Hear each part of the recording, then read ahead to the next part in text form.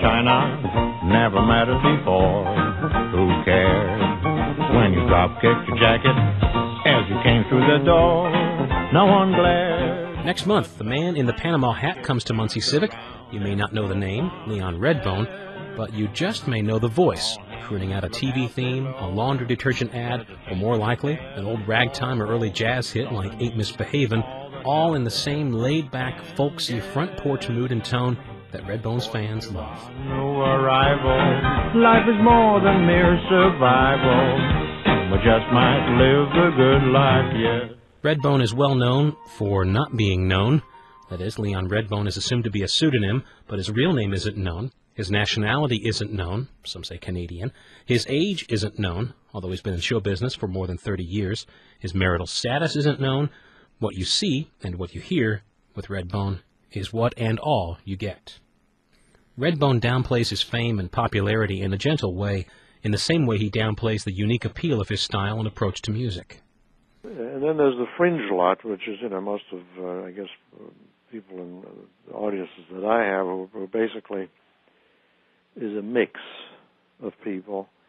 Some of them do actually have the same quirky kind of a outlook on music as I do, perhaps. That would be the few. And the rest would be association and just the fact that they don't want to listen to extremely loud music and they kind of like a melody and, maybe that's it. Redbone has called himself a cross between a curmudgeon and a cynic, and he seems to take a distant, bitter pride in not appealing to what he calls the propaganda of popular music, which he says is more about contrived presentation rather than melody or music. As for what he performs and his audience, it's not I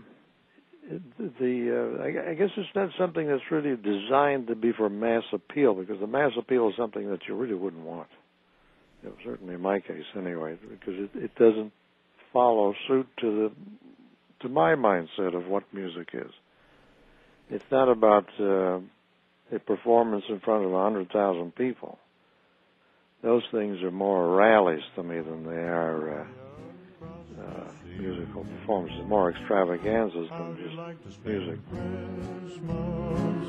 On Christmas Island, how'd you like to hang your stocking on a green? Typically mum on his background, Redbone demurs when asked when he decided to become a performer. I have my doubts on a daily basis, quite frankly. It is what it is.